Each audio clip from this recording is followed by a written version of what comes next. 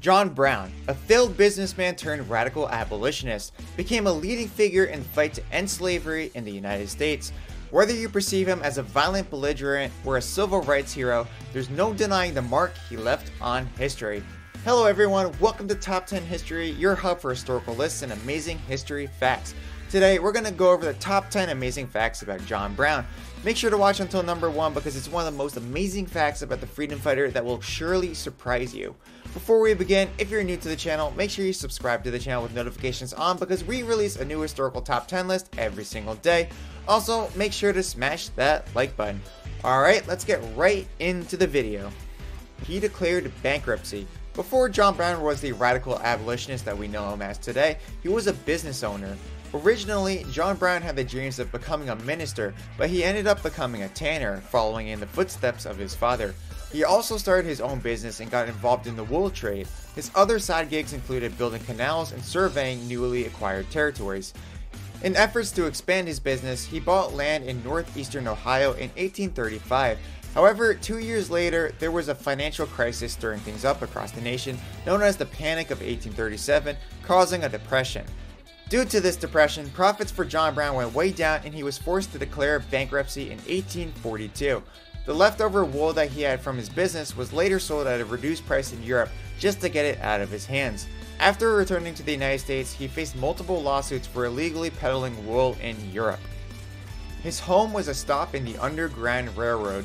John Brown was a leading figure in the Underground Railroad, and he devoted the rest of his life to helping slaves escape to the north. Brown moved to the small town of Guy Mills, Pennsylvania, where he set up a tannery for his business. He also built a barn that had a top-secret room where slaves were free to hide away. John Brown's home officially became a stop in the Underground Railroad, with slaves frequently coming and leaving from his home. It was said that he helped over 2,500 slaves while he lived in Guy Mills. Eventually, John Brown would move out of Pennsylvania and onto Ohio, where, as you previously learned, he would face the demise of his business. Unfortunately, the building was destroyed decades later in 1907, but it still remains a historical site that you can visit to this day, and it has earned a spot on the National Register of Historic Places. He had a major role in bleeding Kansas. After the Kansas-Nebraska Act was passed in 1854, this opened up for the people of the Kansas and Nebraska to vote on whether they wanted the new territories to become free or slave states. Many Americans, both pro-slavery and abolitionists, moved to Kansas in droves in order to influence the vote in their favor. One of the Americans was none other than John Brown, who moved to Kansas in 1855. And as you can imagine, with large numbers of people from both sides moving to Kansas, there was a lot of new tension in the area, so much tension that it led to violence and murder, a period of violence that would come to be known as Bleeding Kansas.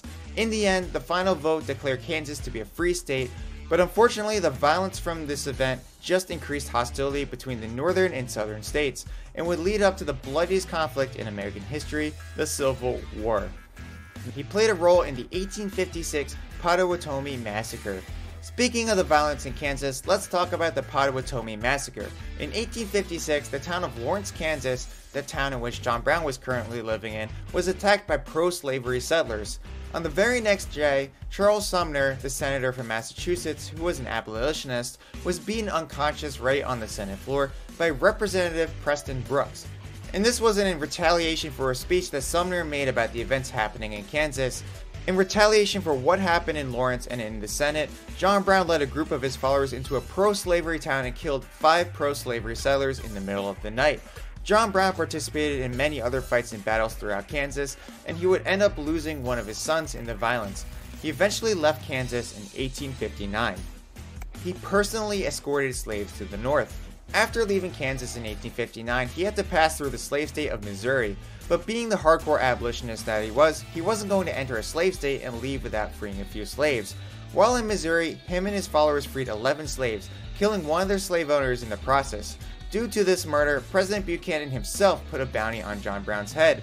After freeing the slaves in Missouri, Brown and his followers personally escorted them all the way to Detroit, Michigan, a distance of over 1,000 miles. When they reached Detroit, they helped the escaped slaves get on a ferry and sail to freedom in Canada. To Brown, seeing 11 people reach freedom was well worth the 1,000-mile journey and the $250 bounty on his head. he intended to instigate a nationwide uprising. John Brown was undeniably an ambitious man, but he actually intended to arm 1,000 slaves across the southern states and instigate an entire nationwide uprising. And the first step of this plan started with his infamous raid on Harper's Ferry, where he attempted to take control of an armory that had about 100,000 weapons inside. Of course, this plan failed miserably, leading to John Brown's capture and arrest.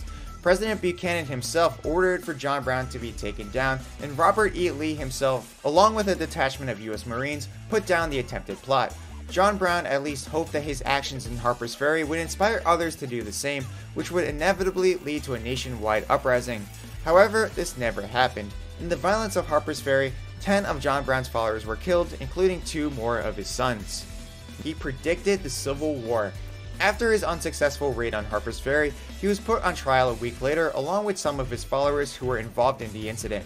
Brown did not think that he would receive a fair trial, being that he was never counseled or was allowed the opportunity to advise with anyone.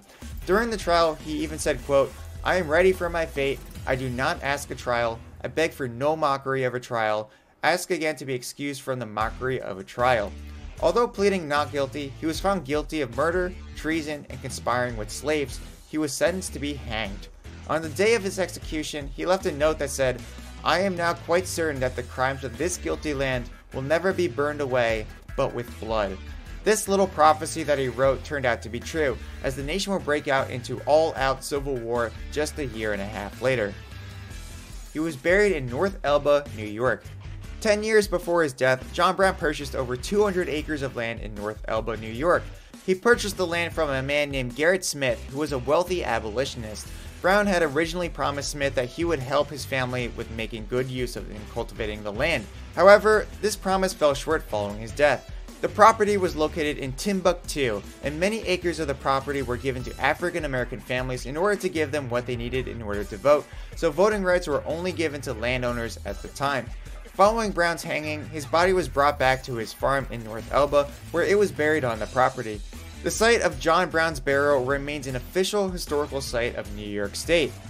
His song became the battle hymn of the Republic.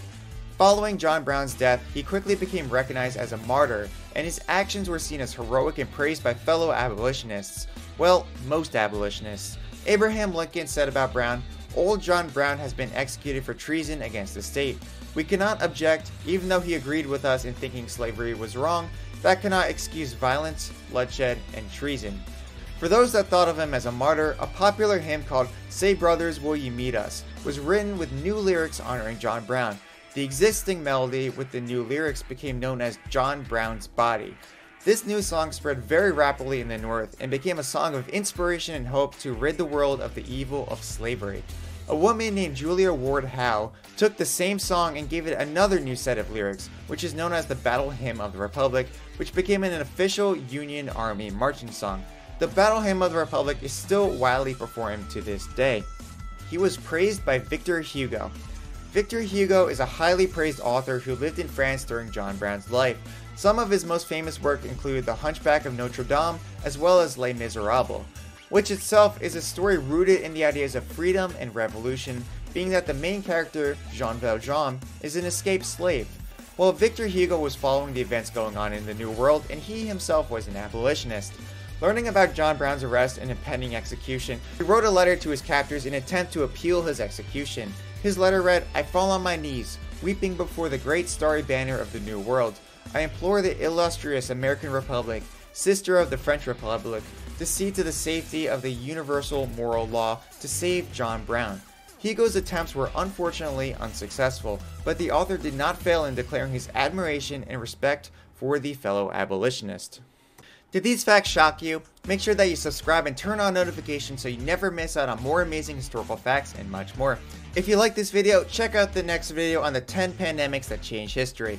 Alright, have a great rest of your day, and I will see you in the next video.